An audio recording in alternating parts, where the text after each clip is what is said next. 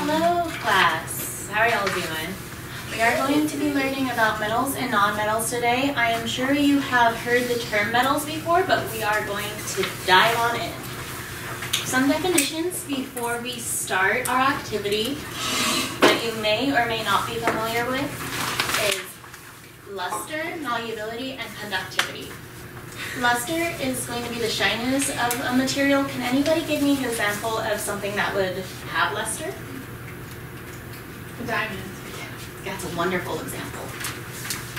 Anybody else? Pyrite. Sorry. Somebody likes that. Awesome. I love it. Right. The next term is going to be malleability, which is the ability to reshape a material without it breaking. Can y'all think of any examples of something that would be malleable? Play-Doh. Copper.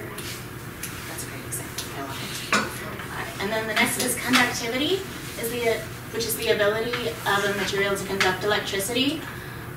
You might not be as familiar with conductivity, but think of lightning storms and metal pipes in bathrooms. You wouldn't want to take a shower when there's a lightning storm out. Let's see. All right. So we are going to explore what each one is with these traits. So let me hand these out to you. You already have your roles in front of you. I'm going to need the materials manager to go ahead and grab a basket in the corner of the room there.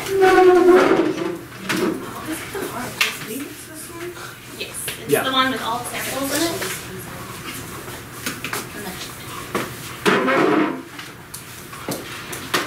We are going to be testing for malleability, conductivity, and luster, and we're going to record the results on the sheet. On the sheet, we have instructions to test for each. The most tricky one is going to be the conductivity. I'm going to go ahead and give you an example of how to do that one. We don't need the wires inside, but we are going to need this part. So I'm going to go ahead and do an example. Let's do example 3. This is the trickiest one. So you want to make sure it's turned on here. And with these two, you're going to make sure both of them are touching the sample at the same time, and you'll see a reaction. If it goes on, then that means that it is conducting. And that's either a yes or no on the other side of the sheet. Can we touch it while we do that? Yes. With the sulfur, or is it going? Yeah, with some of the samples though, if it's in a bag, leave it in a bag.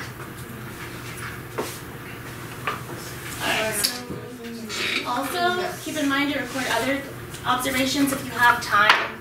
What the color, how does it feel temperature-wise, if it's cold or if it's room temperature, weight compared to other samples. And we're going to go ahead and start now. You'll have about 7 or so minutes, but I'll tell you whenever you get closer.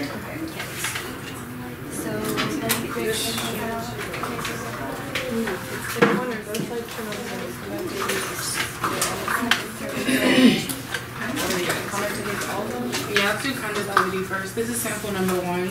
Okay. It is conductive. You can start Sample number 2. Or do you want to do like everything luster? Okay, we'll just get everything. Or we could do just everything for Oh no. So this. Back that a little bit. 1, 2, 3, 6. Yes, I think it's super thick, but it's kind of shiny. Okay. So sample 1 is conductive. Sample 2 conductive. Sample 3 is conductive. Conductive. Yes, conductive. And then number 4. Oh yeah. Not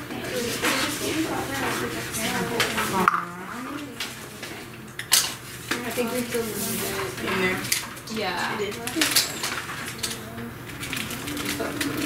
Yeah, I guess Aluminum. oh, Oh, dang. use it up here on the Not conductive. That was 5? Yes. And I'm pretty sure this tree is not conductive. This one The what? has tree and Branch.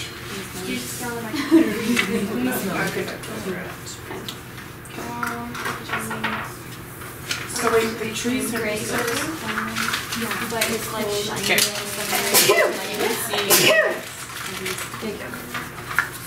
This is really loud. So you did all the conductivity? Yes, conductivity is done. It says in a bag, leave it in a bag. You can manipulate it without removing it. Try to bend your sample. The sample bends without breaking, then the sample is not. If the sample breaks, Yeah, because they're both lining up, but they're like do not try to break your sample. Oh, this one is valuable. Copper is. See? Okay, pretend like. Oh, yeah. But like, is it malleable in this one? And then this one is. Love really hard. Yeah, but it's good.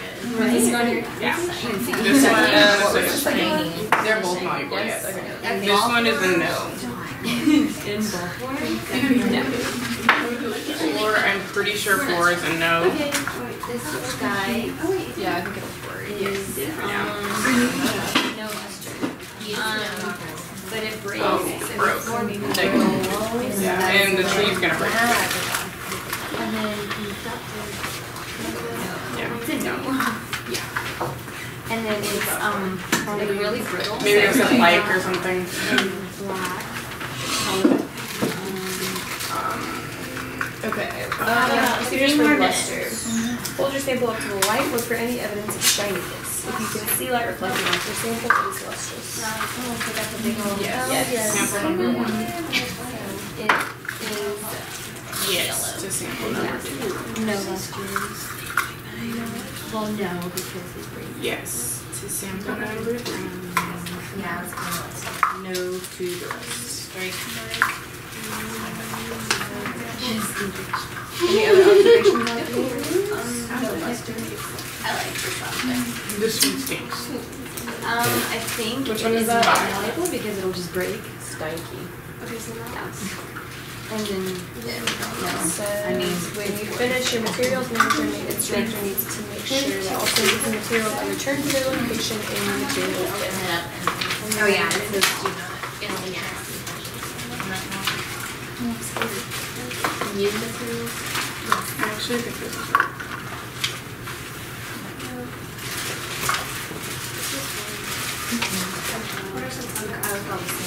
Yeah, I like that there's a lot of them. Because like, there's like just three. Yeah. Yeah. Good representation.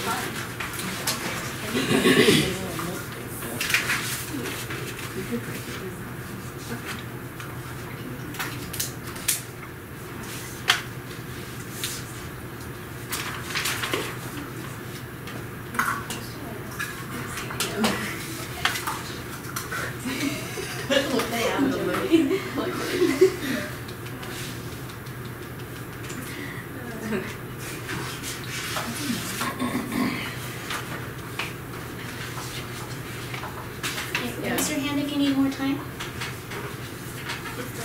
Awesome. Looks like we all done.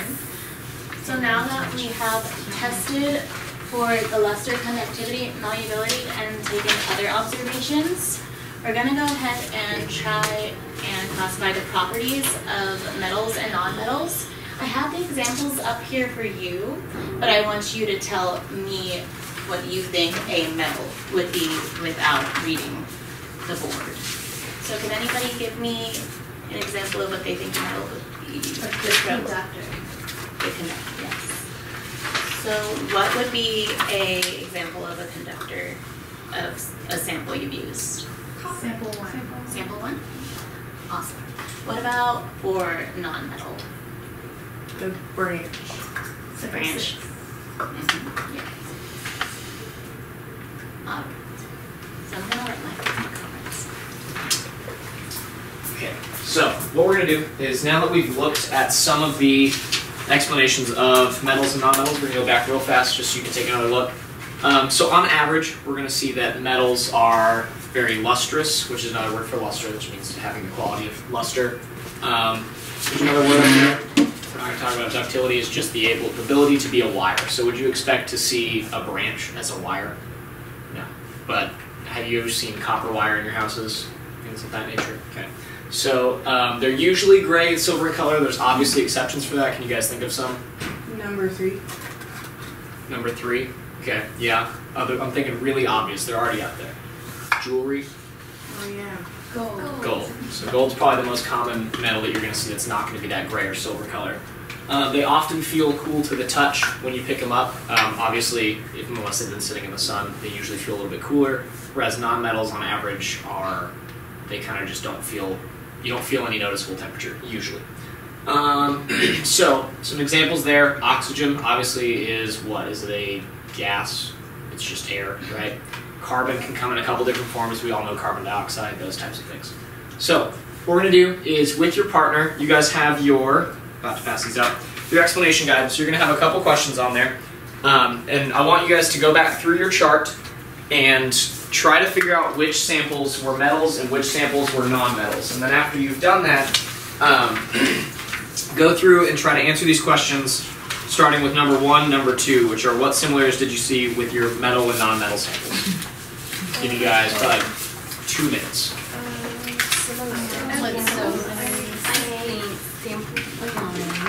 I think the first 3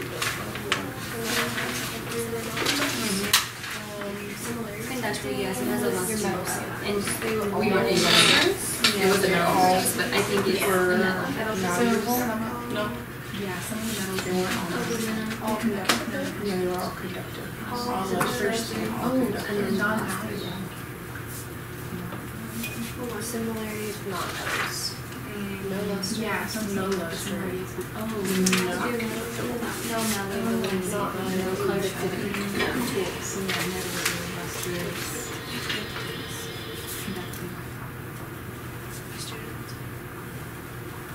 If it helps you guys, you can label on your chart wherever is convenient which ones are metals and non-metals.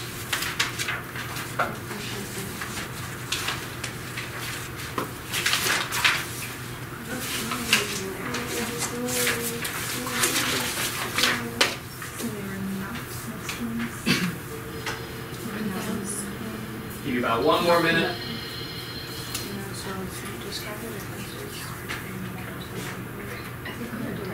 Oh, just one time. Yeah.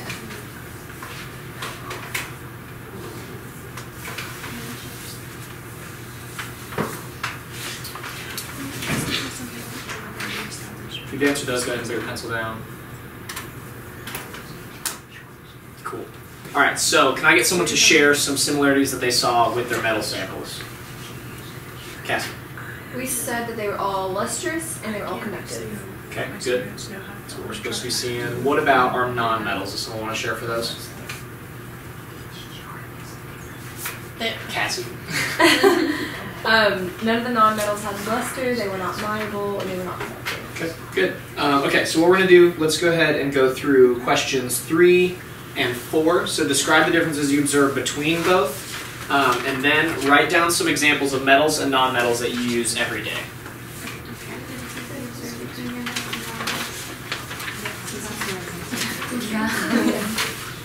Differences in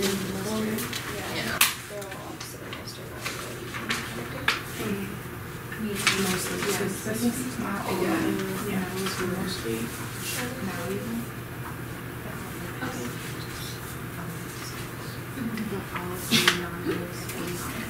I just think of some metal.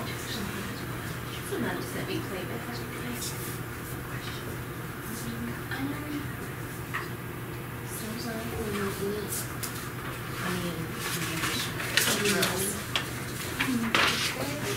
So examples of metals and non-metals. Reba to like Yeah. I think of like forks, yeah. Metals are optional. Did y'all say that? Yeah. Well, I thought it first. Non-metals. Oxygen. Is it out? Give you guys about 1 more minute. Salt. That's good. Should water be on fire? Some examples for metals. Oh yeah, cellular. Plants. Okay. Oh, plants. That's a good one. Here. Yeah, we gotta start whispering out here. Plants. Like the air exchange is amazing. Metals, yeah. More metals, that's what we're doing.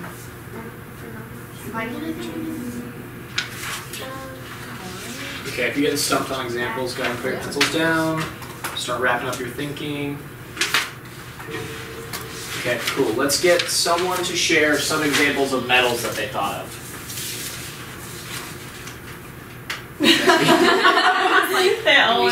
Silverware. Okay, silverware. That's a good one. Just start shouting them out for metal examples. What do we Jewelry. got? I'm sorry? Jewelry. Jewelry, okay. Good. Can't spell jewelry. The back of the refrigerator. That's very specific. Car parts. Car parts, yeah. Wow, I'm gonna say refridge. Yeah. I'll say car. Yeah, Okay, so obviously these are things we use all the time. Fun fact, silverware is called silverware because it used to be made out of silver all the time, but now it's probably not. We probably don't have all silverware. Okay, cool. Let's think of some non-metal examples. Clothes. Clothes, okay. Plants. Yeah. Plants, that's a good one. Water. Clothes, plants, water. Obvious big ones. Okay, so last thing we're going to do is, in your own words, number 5 on your chart, with your partner, define a metal and a non-metal using the things that we've talked about. Yeah.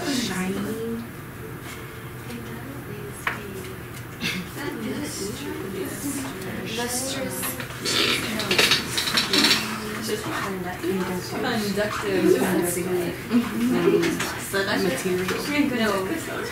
Because they're not always thinking about it. And sometimes not. And sometimes not. Depending on the job.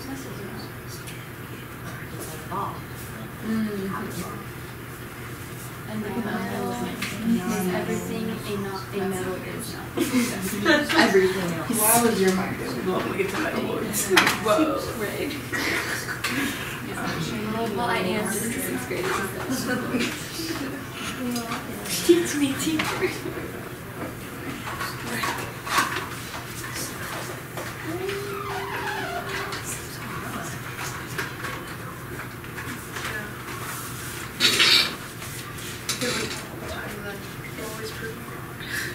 If you're done, go ahead and put your pencil down and look up here. Got 2. Good job.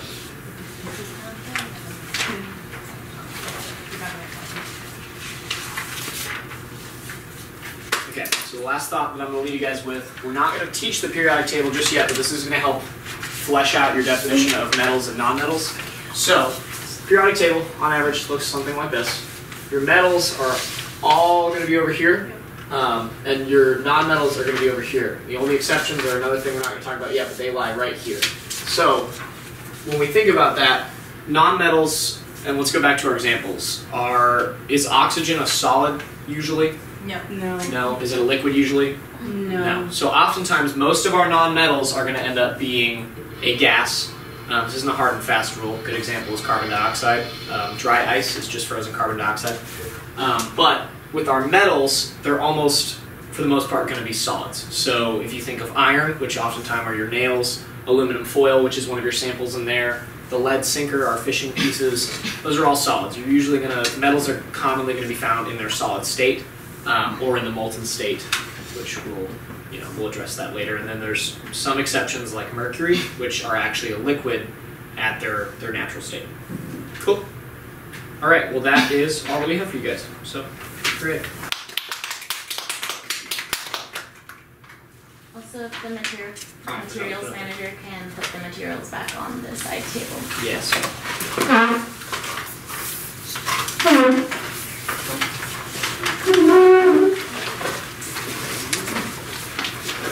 That was the periodic table up there.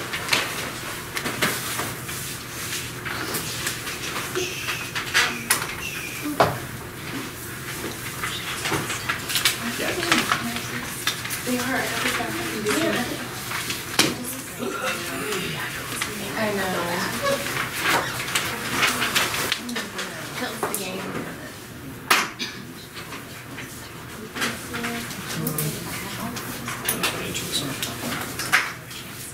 You roll it up for the part.